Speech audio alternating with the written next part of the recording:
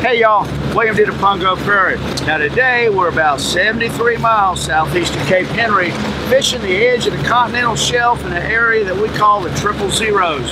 We're aboard my nephew Justin's boat, Wild Thing. And along with us are my buddies Victor, Paul, Melvin, and Matthew from Big River, Saskatchewan. And we're going to see if we can put them on a billfish, maybe a tuna, a dolphin, or even a wahoo. And we're going to take y'all along with us too. So don't go nowhere, because you don't want to miss this.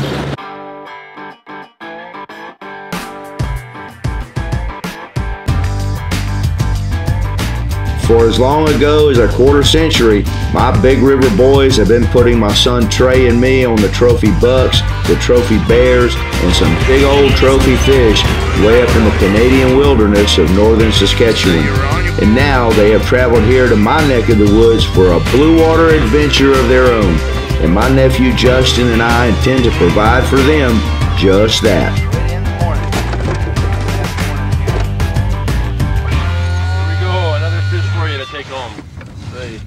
This ain't Big River, buddy. No, sure isn't. What do you say, Melvin?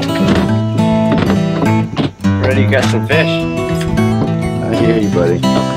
All right. This ain't Big River, is it, Vic? It ain't not. It ain't Poplar Point either. Good morning. Good morning, Polly. Now we're sailing.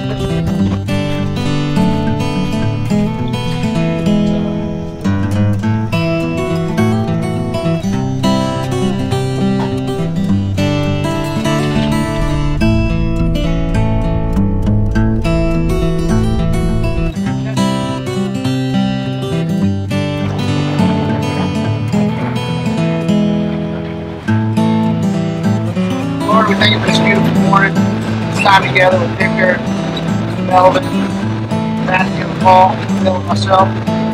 We ask that we have a safe trip, a beautiful day on the water, and an opportunity on big game fish. In Jesus' name, amen. Amen.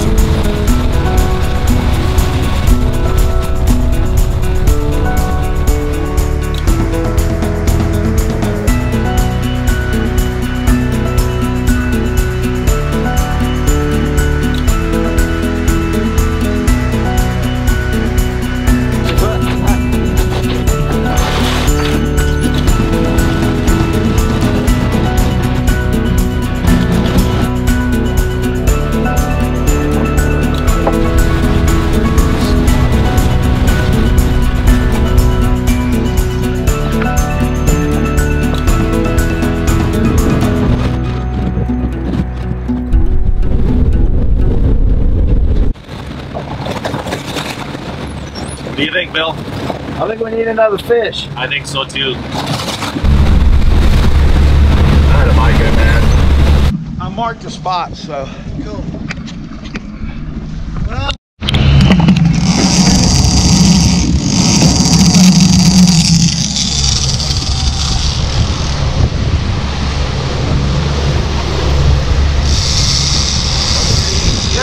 Get him. Put it all the way up fast. All right, Melvin. Melvin, you got a white marlin on, buddy.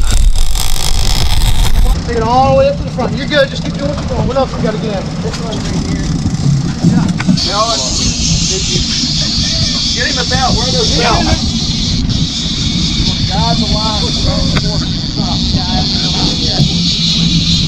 Stay tight on it. You're good. Tighten that down. That one there, you can reel this one up here. Yeah, see? Somebody take this one to the front.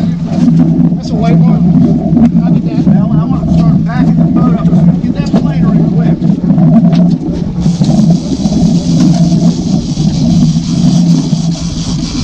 It's on right now. This is a nice white marlin. There he is. Hey! That is a that's a big white marlin. It is. I think that's a rat blue. Hey! Nice. That's a blue marlin. It is a blue marlin. Pretty marlin. All right, Melvin, we're going after it.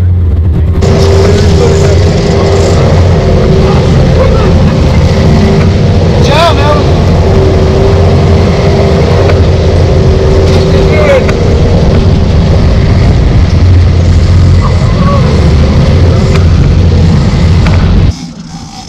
Take his clicker off. Keep cranking, Melvin. Keep cranking. Don't stop. Get on the other side of him, Justin, so you're not in the way of him. Keep cranking, Melvin.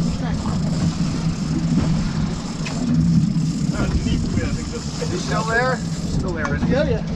Still got him? Real tight. Keep, Real fast. Real, He's real. swimming to the bed. He's swimming to the bed. Real fast. Keep going, keep going. Scoot all you got. Keep going. You just gotta stay on it. Just don't stop reeling. You might want to put it in gear and see if you can tighten down on it.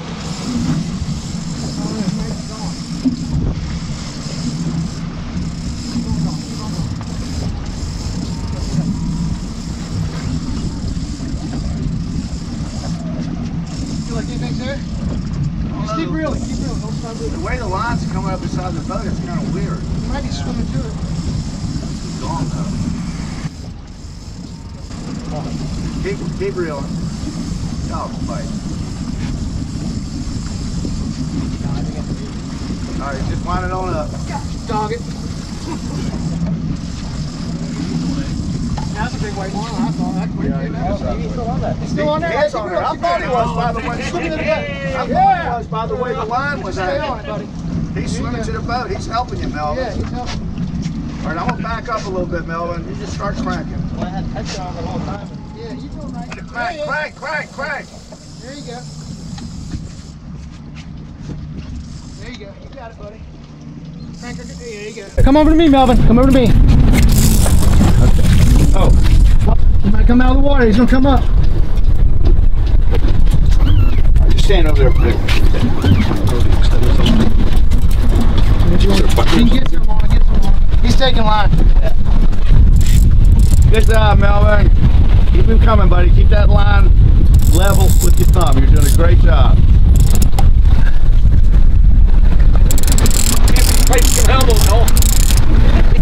There you go. All right, he's gonna come up and jump.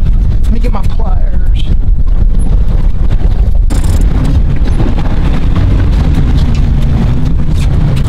All right, Melvin, we're going after it.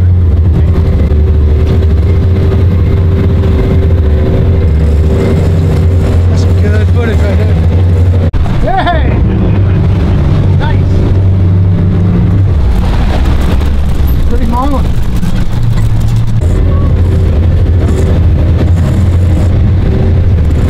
Got a lot of water coming in.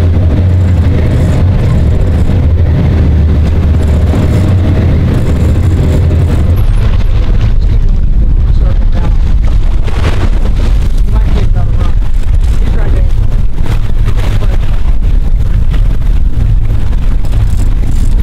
Okay, here he comes. You might jump.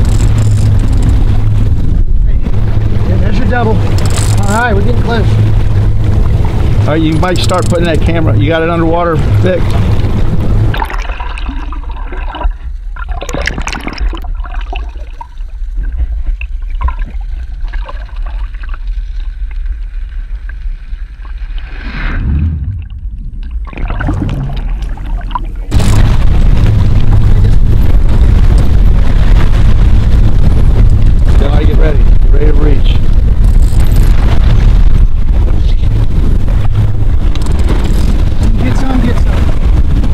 Pump it a little bit, Melvin, and just, all right, that's right. Once I get on that spider hitch, I'm good, right? No, No, I gotta get all the way. you gotta get to the leader. That's right. He's swimming away from us. He might be tail wrapped. If he's tail wrapped, we want to try to get it off of his tail. Get some, get some. Land this thing, you're gonna get a flat.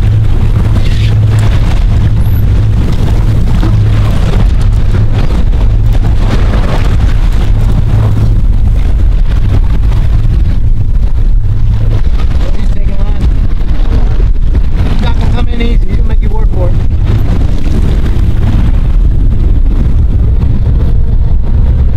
Backing up so if you can get to him.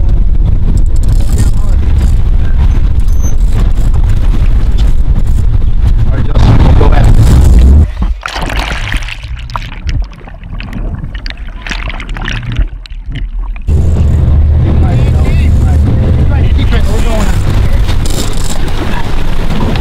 Don't grab that double line. Don't break that line. Get some, get some. Keep that tip right down just like that when you do it. Took some line there. You see the green Yeah. in the water, Vic? I did a couple times. That's where you want to be aiming that camera. Yeah. We're across the double, we're on the double line now. Rich, back up, Melvin, back up. Come on, back up, back up, back up. Don't want to get under the boat. Reach, Justin. He's coming under the boat. All right, we got it. All right, now cut it. When he touches the leader, he's considered caught. Okay.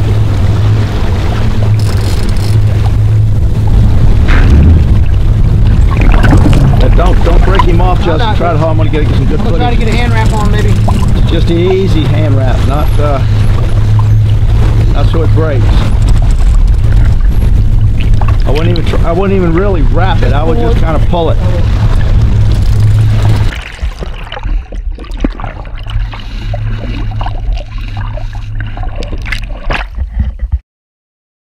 Melvin, congratulations, buddy. Thank you. You have caught the first billfish on the wild thing. Yeah. And good job, buddy. Thank you, Bill. Thanks for taking us. Matthew, hey, tomorrow will be a cobia for you. Perfect. Still bigger than the northern pike we catch? That's right. Right on. Seeing as how there were two large thunderheads rolling off the beach back to the northwest, we decided to strike a course towards home that will require a bit of a dogleg to the south in an attempt to steer between the two threatening storms. We could already see a good bit of lightning dancing to the north and south, so I steered Wild Thing towards a somewhat brighter sky in between.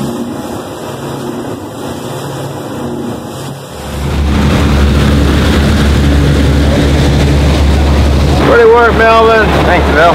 Fixed the windshield, kept me from drowning, made it through the thunderstorms. Yeah. And there's what we got to show for the day. A flag flying upside down. Pretty work. That ain't no northern pike, though. And we got right between those two thunderstorms without sinking, crashing on the rocks, throwing anybody off the boat. Survived to tell a fish story too. Yeah, that's a real good one. If you're going to run almost 75 miles offshore in search of big game fish and you only catch one, a blue marlin is the one to catch, and Melvin did just that with a little help from the rest of us. And a fish of a lifetime too. I estimated the blue to weigh somewhere in the range of 175 to 200 pounds. Pretty work, Melvin. The next morning, I dropped the boys off to meet Justin where he was going to try to guide Matthew to a cobia on the Chesapeake Bay. I circled back to the ranch to fix them up a Punga Prairie-style barbecue for when they got in.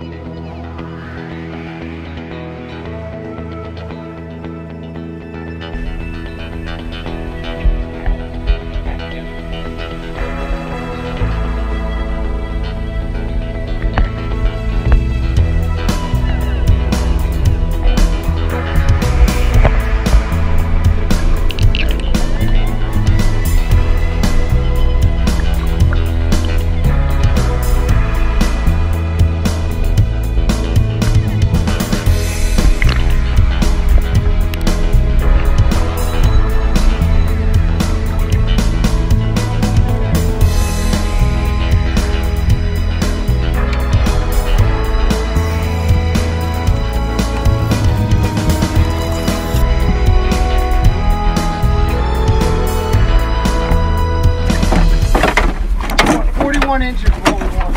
You got a tape measure? 41 inches. I got one in that bucket right there. Okay. Where are we at there? Oh, you're at 41. That's right at 41 in. Yeah, that's pretty fucking, yeah. That's a keeper. Right at 41. All right, hold it up and get a picture there, man. Okay, these things have sharp. And just like that, thanks to Captain Justin, Matthew had a nice 40-pound cobia. Melvin's Blue Marlin may have provided a bit more glitz, glamour, and excitement, but I'm pretty sure Matthew's cobia is going to taste a whole lot better than that flag. We had hoped to get in one more day fishing offshore, but the wind out on the rip was a bit more stiff than we wanted to deal with, so my good buddy Dougie offered to take us out fishing on Back Bay. I'll tell you guys what I tell a lot of people. We do Airbnb here, and I take people out once in a while for, you know, white perch and bass and whatever we can catch out here on Back Bay. And I tell them, you know, what we can do is we're going to go for a nice boat ride today. And if we catch a fish, that's bonus. Yep. Right? We're going to have a really nice sack of meat, really nice boat ride. We get some pretty good yellow perch in our place. We get pretty nice size. Okay. More than not to get. Yeah. 15 inches, 3/4 of that.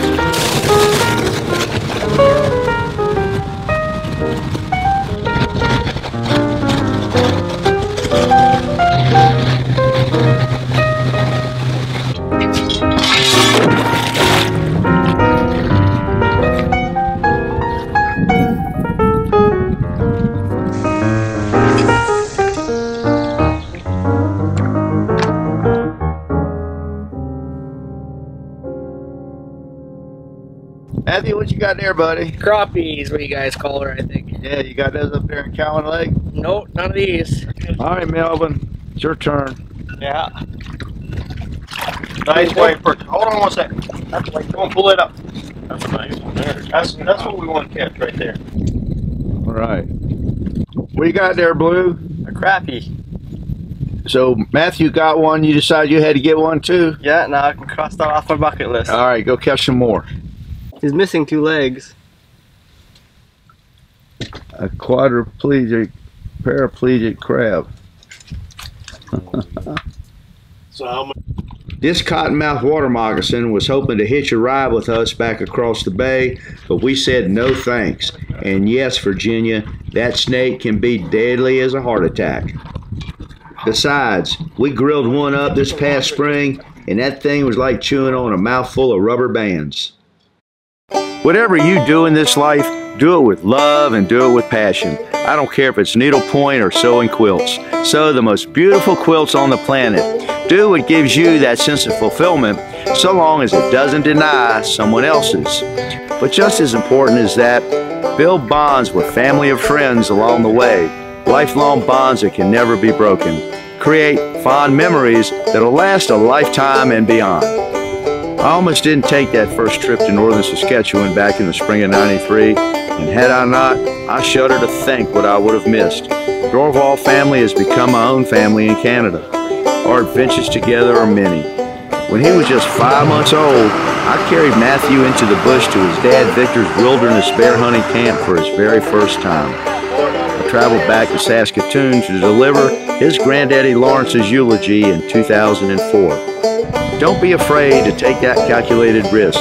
It could very well reveal a treasure of wealth that can't be measured by stacks upon stacks of money. Relationships are everything when our journey on this side of the river is through, and I will always treasure mine with my boys from Big River and the rest of their family too. And that, girls and boys, is what's happening on the Pungo Prairie. Any day on the water is a good day though.